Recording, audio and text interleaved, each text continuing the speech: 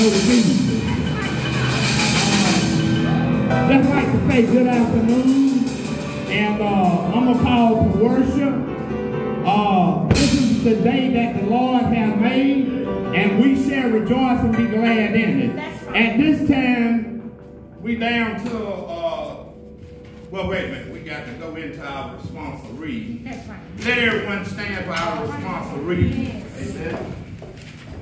Amen. Minister Dixon, come and lead us in the responsive reading.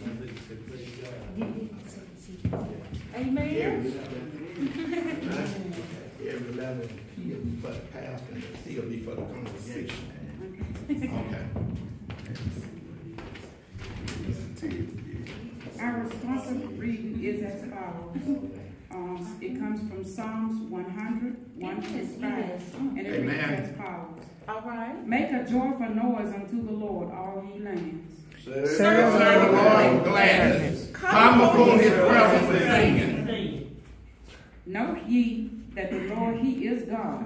It is he that hath made us, and not we ourselves. We are his people and the sheep of his pasture.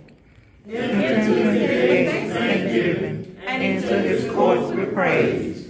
Be thankful unto him and bless his name. Amen. All together. For the Lord is good, his mercy is everlasting, and his truth endures to all generations. Amen. Amen. I want to thank Pastor Dixon for leading us in our responsive reading. I want to ask our pastor of the Faith Fruit of the Vine, Pastor Vine, he will come and lead us in a word of prayer.